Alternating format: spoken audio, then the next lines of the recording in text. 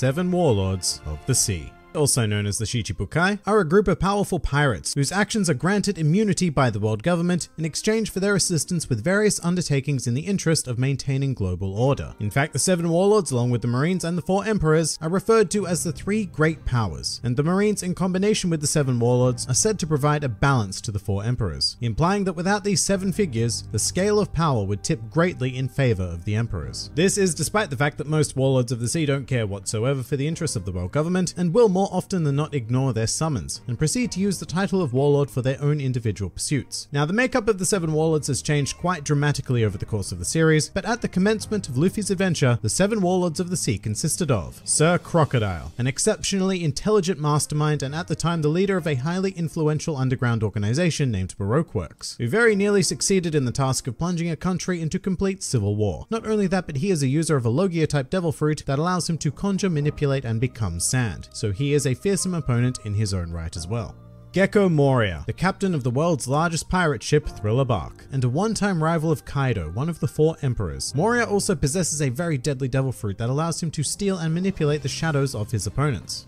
Bartholomew Kuma, an incredibly complicated individual who has ties to almost every major faction in the One Piece world. He possesses terrifying raw strength and a devil fruit that allows him to repel anything he touches, which is much more powerful than it sounds. Oh, and he's a cyborg. Don Quixote Doflamingo, the Heavenly Demon. He is a former world noble and the figurehead of a vast underground black market within the One Piece world, primarily involving weapons manufacture and the slavery trade. He is an awakened devil fruit user whose power allows him to conjure and manipulate strings. Once again, this power is much more devastating than it sounds, and he was able to blackmail his way to becoming a Warlord of the Sea by threatening to reveal the national treasure of the world nobles. Boa Hancock, the pirate empress and captain of the all-female Kuja pirates, with a devil fruit that, in conjunction with her natural beauty, allows her to turn just about anybody in the world into stone, with a few notable exceptions. She joined the 7 Warlords in order to protect her home island of Amazon Lily from being entered by the world government. Jinbei, the Knight of the Sea, a very honorable master of fisherman karate and a former member of the Sun Pirates led by Fisher Tiger, who is considered to be one of the greater enemies of the world government. Jinbei accepted a position amongst the 7 Warlords in order to strengthen the bonds between human and fisherman.